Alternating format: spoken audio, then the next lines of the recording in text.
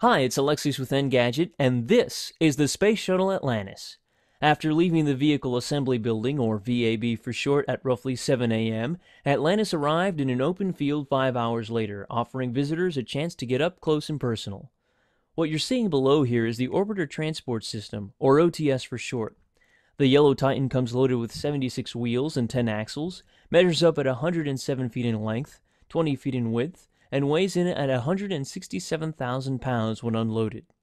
With Atlantis atop it, the OTS tips the scales at approximately 320,996 pounds. Once the orbiter's 3-hour respite was over, it went on the move for the very last time. Over 30 astronauts, including Buzz Aldrin and Gene Cernan, led the way as it came into the home stretch. Getting the orbiter on these roads required a fair amount of legwork. 120 light poles, 23 traffic signals, 56 traffic signs, and one high voltage line were removed to make way for the craft. As for speed, the OTS drives at a blistering 2 miles per hour when saddled with the shuttle.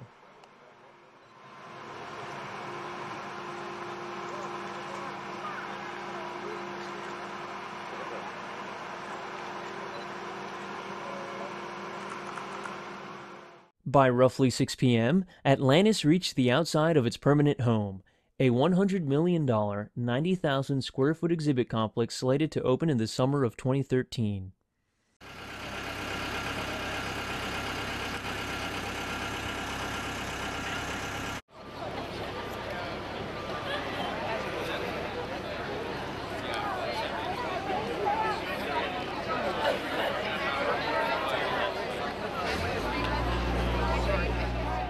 After a celebratory fireworks display welcoming the orbiter to its new abode, we were ushered out and Atlantis made the short trip inside, marking the final few feet of the American Space Shuttle program.